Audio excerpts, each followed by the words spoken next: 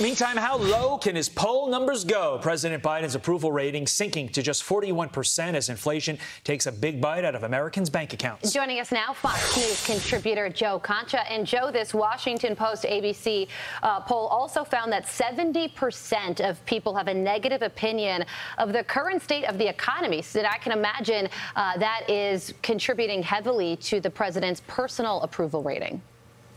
Yeah, Carly, it was another Democratic administration, or at least campaign, that said it's the economy, stupid. It's that simple. People feel inflation. They feel this poor economy. And when you dig deeper into that poll, it gets even more brutal for the president. Just 31% say Mr. Biden has kept his campaign promises. Support among independents is just 35%. 59%, we'll talk about this more in a moment, say they're concerned Biden will do too much to increase the size of government. 81% say parents should have a say in their child's education. You betcha. Look, they have a messaging problem. Team Biden. They flooded the zone yesterday in the Sunday shows to argue that spending trillions more in spending in the Build Back Better bill will somehow lower inflation. Nobody above a sixth grade education believes this argument. It's insulting, actually. There is no public clamoring for more spending and expanded government. But as usual, the administration, almost all Democrats in Congress, they're plowing towards the cliff anyway. If you thought Joe's numbers were bad, take a look at Kamala's. Yeah. Not much better. I mean, this is, what are we dealing with? 28% approve, 51% disapprove. I understand what you just said, Joe. And I mean, and it doesn't make any sense, right? It doesn't make sense to you and I. You mentioned a sixth grader. But why does the White House seem resigned to keep down this path? The Democrats, as a party, is keeping down this path, giving the nation something that they don't want. I'm guessing it's the only argument they can make to pass this bill. And I think it's a theme that we see over and over again. They think you're stupid. And not you, Todd, but I mean like the American people in general. They think you're not paying attention. And everybody is out there. When Jen Psaki, the White House press secretary, says it's actually Republicans that are for defunding the police, that's insulting, again. And you could go down the list in terms of things that they say is happening. And on the ground, it's much different, whether you're talking the border, whether you're talking Afghanistan, whether you're talking supply chain crisis, on and on. They think you're not paying attention, but believe me, the American people are. Looking at those poll numbers prove it. Yeah, there is this tweet from CNN's Brian Seltzer that's getting some attention.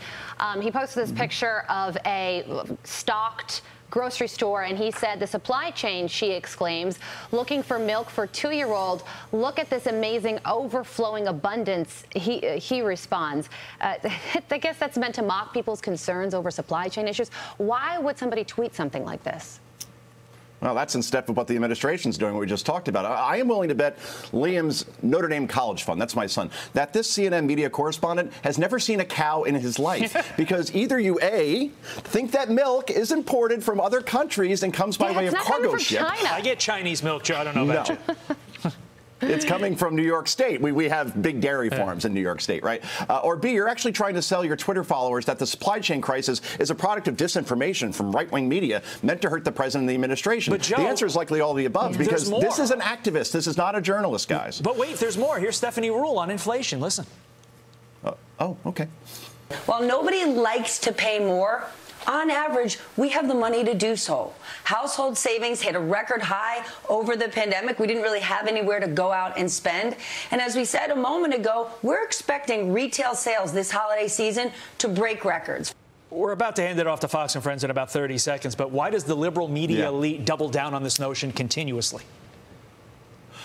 I don't get it. It's as if all those hundreds of cargo ships off the Pacific, Atlantic, and Gulf Coast, that's just an illusion. What you're feeling at the pump, what you're feeling when you pay for food, you can afford it. It's okay. I love it when the richest 1%, like Stephanie Ruhle, say you can afford it. It's okay, because I can. No, it's not how it works. Yeah, and if everybody can afford things, then maybe we don't need Build Back Better. I mean, that was sort of an argument against Build Back Better as well.